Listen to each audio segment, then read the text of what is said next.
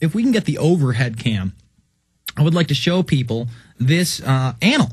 And this annal is from, what is this? This is their 4th annal. There's only 800 of these in print whatsoever. And if we can get that document cam down here, and I can position it, what you're looking at here is a Faustian play. And if you get Eye of the Phoenix, America's Secret Beginnings, we held all 3. They will tell you what this is about and what the Faust play is. But this is Mephisto, see right here. Tom Rickard was a picturesque Mephisto. And they also don't have women, so men dress in drag in these plays. They actually love it. They are into this campy kind of nature. In fact, I was watching, what is it called? It's the one with Matt Damon and Robert De Niro directed it. I can't think of it offhand.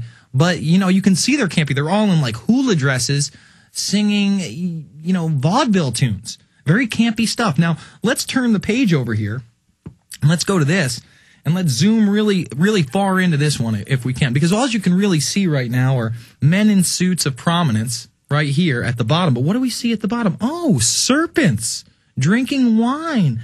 Oh, and look, there's Pan, and there's Gaia, the male and female symbols. This is earth worship. And then you have more satyrs, as they call them, which are basically the race of Pan in the background. And then if you come up here, right here, you can barely see it on this print, but the elite are riding what appear to be bat-like creatures. Weird. And this is what they are into. This book, it was printed in 1930, but was the annals for, I think, 1897. Here, we're gonna come back here. From the years 1895, to the 1906. And that's what this is. And they admit that the owl is their deity. Their deity. In fact, let's just go right here, zoom right in on this. Because I want them to understand that this is their God. They dedicate the book to our tutelary, which is teaching, God, deity, the owl. The book is reversionally and affectionately inscribed to their owl. Oh, how lovely. And then we're just going to show you one more page. I want to save some of this for Invisible Empire. We're going to be showing that out. And what do we have here? How lovely! A human sacrifice. Oh, but they're not into weird occult rituals. What you have here is the high priest wearing his sun symbol on his head, right there, his sun symbol, with a dagger in his hand. I've got to talk slow for people or they won't understand as I point this out and it hits YouTube. Holding a dagger in his hand while they hold out the sacrifice in place, much like you saw on Apocalypto, as they get ready to ram a dagger into his chest. Why are the elite into this weird, crazy stuff? And here's just another portrait of kind of the weird stuff that they're into, dressing up like clowns. Again, they always like, the yin and the yang, the male and the female. Everything is hermetic. It always has a double meaning.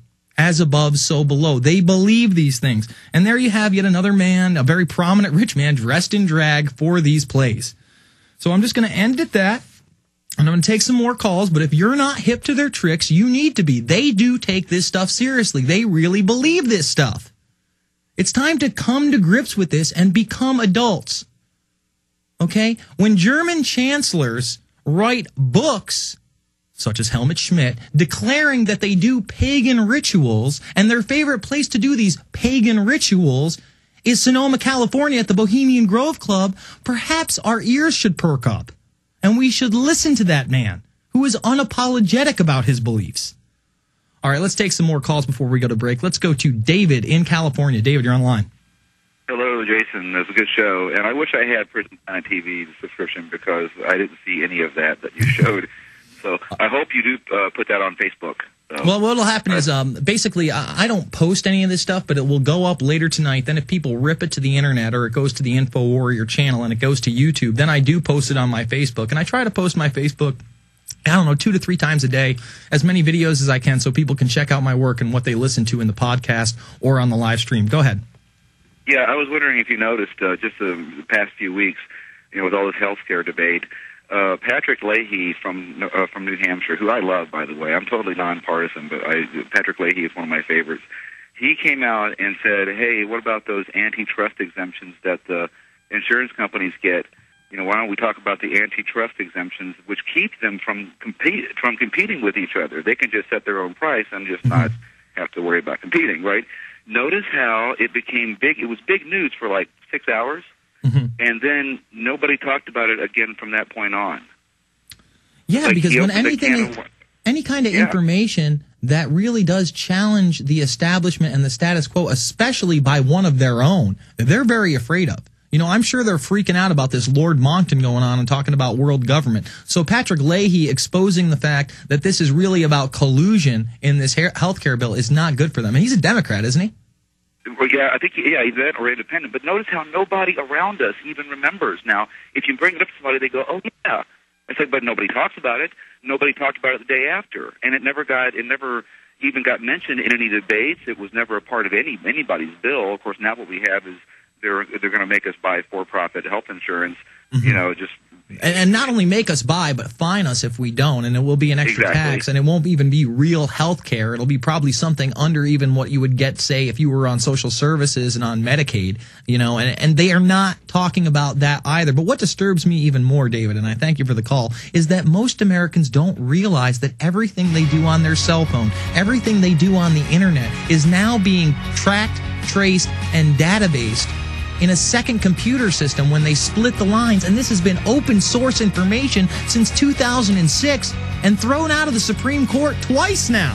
With Eric Holder saying any of the other lawsuits also need to be thrown out for national security. You tell the average person like that, they look at you like you're from Mars. We'll be back after this. It's the Infowarrior with Jason Bermas.